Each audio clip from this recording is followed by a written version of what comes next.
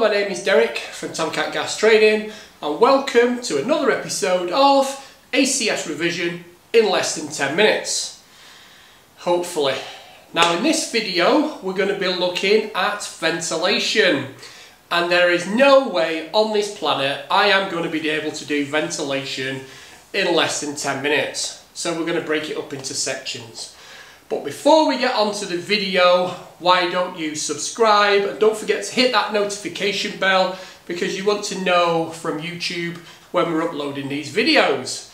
So, only got 10 minutes for this one, so let's get on with it. Now, let's talk about the basics for ventilation first. So, BS 5440 Part 2 is all about ventilation, and that's for appliances not exceeding 70 kilowatts net. That's important. The building regulations we're going to be referring to is building regulation Part F for ventilation, and the way I've always told people to remember that is F for ventilation. It works, trust me. We can also look at the gas safety installation and use regulations, so we can check on them. They were updated only 2 years ago.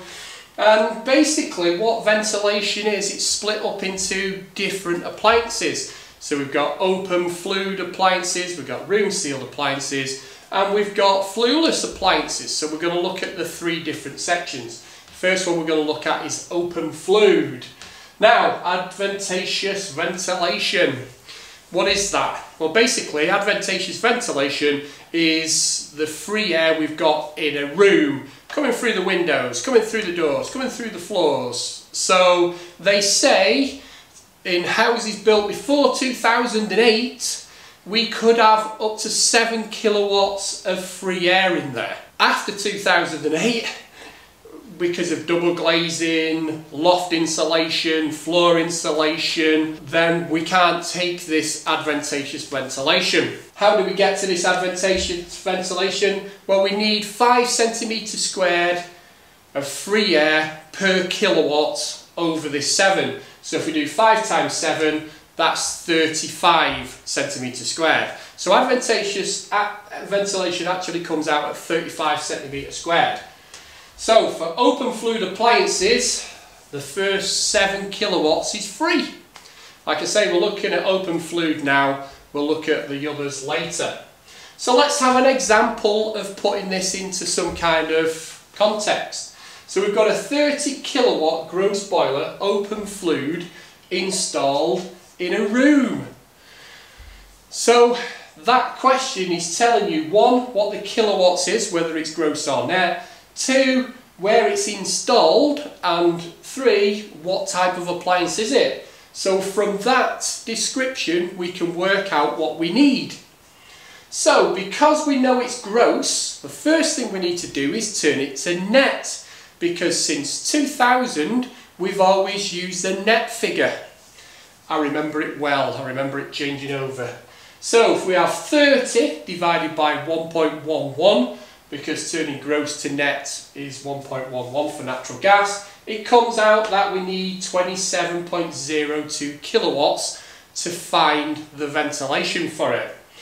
So 27.02 minus this advantageous air of 7 kilowatts comes out at 20.02 kilowatts, and then we need to take this 20.02 and times it by 5, which gives us 100.13 centimetres squared of free air as a minimum, and we could round that up to 101 centimetres squared to give it a full figure. So that's quickly looking at that. Let's move on because we've only got 10 minutes. Now then, let's talk about multiple appliances, open fluid appliances, remember. So in this house we have 2 30 kilowatt net open fluid boilers. We've got 1 6.9 kilowatt net open fluid fire, and they are installed in a room. So the question has told us all the information we need. It's net, so it's not gross, so it doesn't need to be turned to net, so we don't need to do the divide by 1.11, and it's installed in a room. That'll become apparent when we look at other places where these can be installed. So we have 30 plus 30 plus 6.9 is 66.9 kilowatts net. Now then, what we can do now is minus the 7. So we don't minus the 7 for each individual appliance because you can only add advantageous air for one appliance. So even if you had just two appliances, you would add them together and minus the 7. Not minus 7 for both appliances. So then we would have 55.9 kilowatts, 59.9 kilowatts times 5, because remember you need 5 centimetres squared of free air per kilowatt, gives us 299.5 centimetres squared of free air, or you could round it up to 300. So that is the ventilation for multiple appliances. The same appliances, open flued. Now let's go one step further, let's get a little bit more technical. So this is one appliance installed away from the vent, so it's in a room further away from the actual outside vent. So this is the outside and these are the two rooms. Now then, a couple of things. First thing, always try and install an outside vent high up so it doesn't blow cold air over the customer, so the customer doesn't block it. That's the first one. Next one is the vent has a minimum height off the floor, so the bottom of the vent to the floor level, don't put them any lower than 300 because you could get snow, rain, leaves blocking them. Okay? Now what we've got here is the path of the air coming in for combustion. Now you know this vent is low down and this is the wall separating the two rooms, and we cannot go higher than 450mm off the floor because you don't want to spread smoke in a fire. So that will keep the fresh air low down. Okay, don't put it high up, keep it low down. So we have a 30 kilowatt boiler here, but it's 30 kilowatt net. So it's what we've just done. It's 30 minus the 7 times 5 is 115 centimetres squared. So vent 1 is 115 centimetres squared and vent 2 is 115 centimetres squared. Okay, so pretty straightforward with that one again. Now, if we go 2 or more rooms, we need to install the vents 50% larger than the outside vent.